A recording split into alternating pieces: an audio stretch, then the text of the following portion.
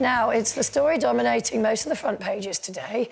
Education Secretary Gillian Keegan has been under fire after a clip emerged of her swearing in response to criticism of the government's handling of the UK schools' concrete crisis, which has left thousands of students unable to return today. Let's take a look. Does anyone ever say, you know what, you've done a good job because everyone else has sat on their and done nothing? No signs of that, no? Well, she's now apologised for her off-the-cuff remark, saying it was driven by irritation at the reporter's questions. Do you have any sympathy, Brenda? No, I don't. I'm just writing down what you said off the cuff, because I'm always writing. In my personal opinion, what we didn't see, just before the clip that we did see, she does adjust her mic. And to adjust it in a way it looks like she's taken it off. And my personal theory is that she went to take it off, left it on, because she knew it was going to be recording, just to put herself, like the cart before the horse. You know something's about to blow up, so let me say something and let me swear about it, so they talk about the swearing rather than the actual problem of the schools not being looked after. Well... Sorry. Very good theory. I mean, obviously, Gillian Keegan's not here to defend herself. She did it. So... She don't need to defend. She did it. It's there. It's there on the what I mean is to defend herself against your theory. Well, you know, she could have... But my point, I haven't got anything against her swearing. So what? I'm not... That's terrible swearing. Disgusting. What a potty mouth woman. I haven't got anything against it.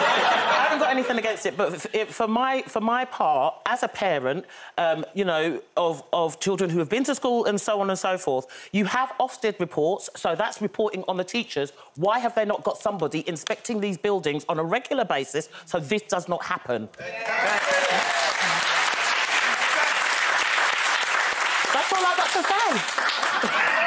Yes, Linda, you would never swear, Never. I think that's terrible. Especially when you're talking about young kids and schools and that. There's absolutely no evidence anywhere ever of you swearing. Is there? There might have been lookalikes swearing. It's £1 million right here in this trolley. It came straight from the ITV bank account this morning. How do I look at it? Apologies. I would like to apologise for Linda's language. She knows that she's done wrong.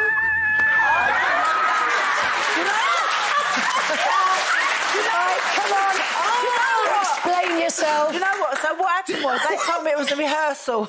So I wheeled £1 million into the studio thinking it was a rehearsal. I could see the 4 girls there.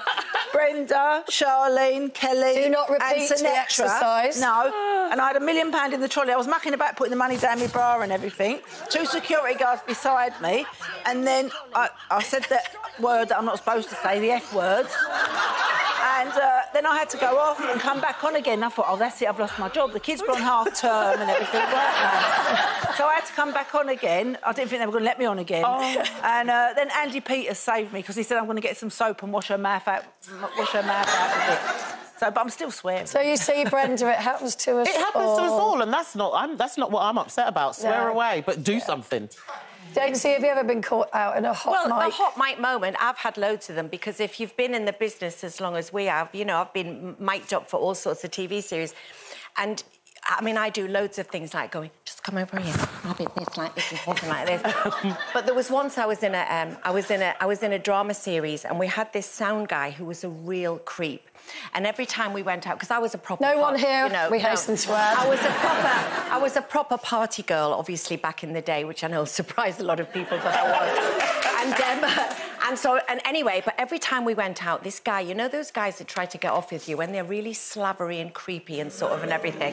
And I wasn't sort of scared of him, but he was such a pain in the back bum.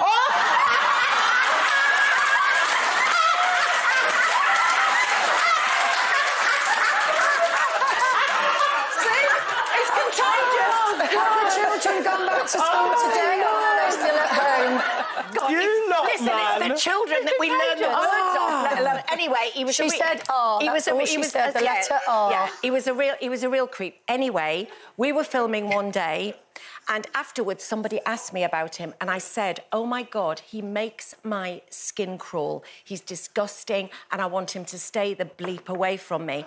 Afterwards, he came up to me and he said, I want to apologise. I heard everything you said on the microphone. And I, rather than sticking to my guns, I went, I got you!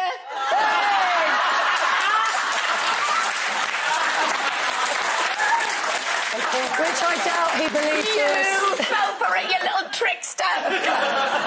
I doubt he believed that for a single second. He never came near me again, so there you go. Well, I had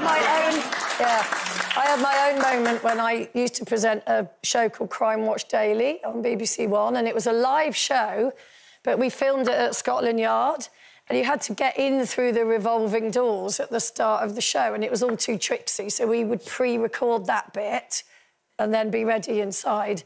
And they put out a rehearsal tape by mistake with me saying the fig word. Yeah. Yeah, so you got stuck in the doors? I got a lot of stick for that.